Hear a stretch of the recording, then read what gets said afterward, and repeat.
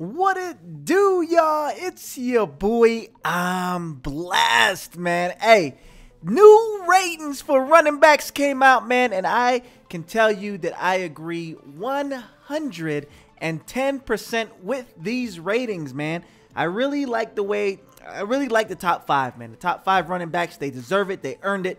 It is much deserved. There's only one problem that I have, and I will get to it as soon as we jump right into the ratings, man. But once again, subscribe, like, and comment down below what you guys think about the ratings so far. Not just about the running backs, but about the quarterbacks and the rookies. So let me know what you guys think about that down below. Subscribe for more Madden 15 content. Now, let's jump right into these ratings.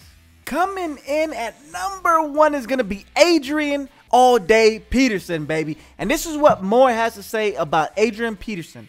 Even in an off year, All Day AP is still the best in the game. 97 speed, ranked 5th among halfbacks. 97 agility, which is ranked 4th.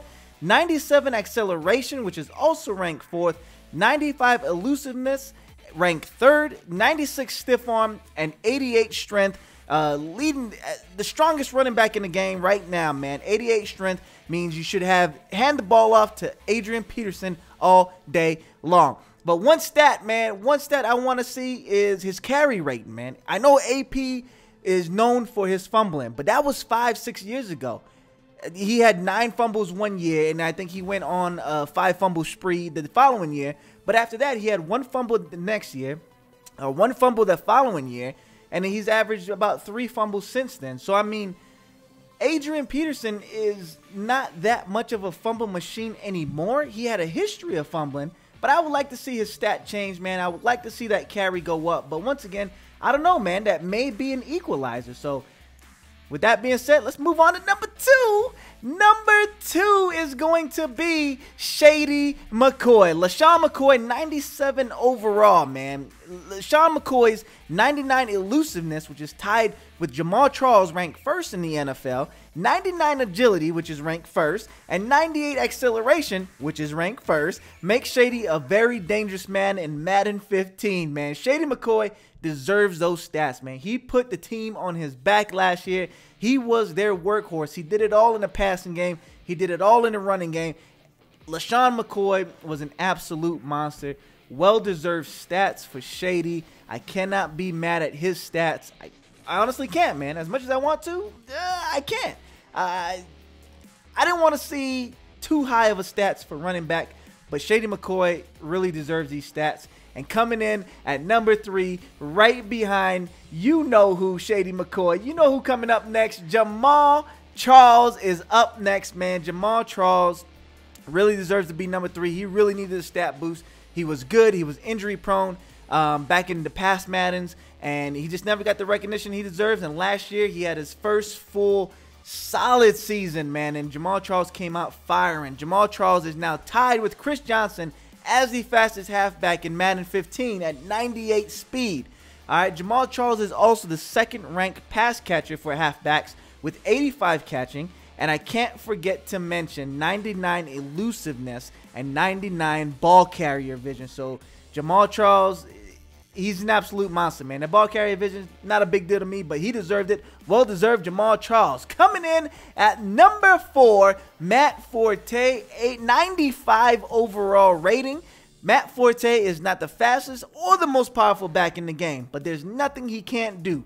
His 91 speed, 92 agility, 94 acceleration give him nice physical measurables, and his 96 carry, which is ranked 2nd, and 84 catch, which is ranked 3rd, make him an every down back in Madden and in the real world. Matt Forte is an absolute beast, man. He deserves it. The wide receivers that he's playing with, he doesn't get to touch the ball as much as he should, but he still touches the ball a lot, to be honest with you. But I think he'd like to touch the ball more, and because of those wide receivers, I think it opens it up for Matt Forte, which makes him, I think, a little overrated, but he's still good, still deserved. I still think he's number 4 back in the game. And coming in at number 5, Beast Mode. Beast Mode comes in at number 5 with a 95 overall rating.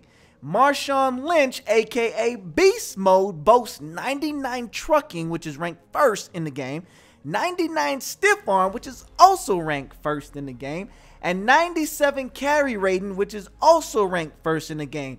In a nutshell, Mr. Beast Mode will run over defenders and never fumble. Now, this is where I have the problem, man. Marshawn Lynch and Adrian Peterson have dropped the ball the same amount of times in the past 3 seasons.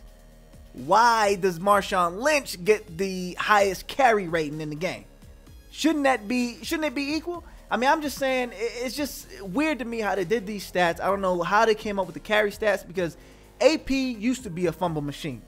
He is no longer a fumble machine, but when he does drop the ball, it turns into a big deal because we all go back to, oh man, that 9 fumble season, which is ridiculous. But at the same time, him and AP dropped the ball at the same time in the past 2 years. Same amount of times in the past 2 years. I just don't see how he deserves the highest carry rating. If anybody deserves the highest carry rating, it should be LeSean McCoy, because that dude never drops the ball. I think he had 1 fumble last year, 1 fumble the year before that. I mean, LeSean McCoy is the one that should have the no fumble clause in the game. You know what I'm saying? Even though he is small, he does take a lot of shots. I just don't see why Beast Mode should have the highest carry rating. It should be LeSean McCoy, because LeSean McCoy does not put the ball on the ground, especially for a man his size. But all in all, other than the carry rating, I think they could tweak a little bit. I think it is the ratings is on point. I do see Le'Veon Bell moving up in the ratings compared to last year at the end of year stats ratings. I want to see him move up. Frank Gore, I can see Frank Gore low 90s, you know what I'm saying? 92, 93 range, I can see that happening. Alfred Morris should have a low carry rating as much as he put the ball on the ground last year, but he was still a beast, so I can see him with a 92, 93 rating. So there's a lot of other running backs out there, man, that I would love to see their ratings for. I can't wait for the game to come out, man. Once again, leave y'all comments down below in the comment section and let me know what y'all think, man. Don't forget to subscribe for more Madden 15. It's your boy, I'm blessed. I'ma holler at y'all later. Deuces, y'all. I'm out.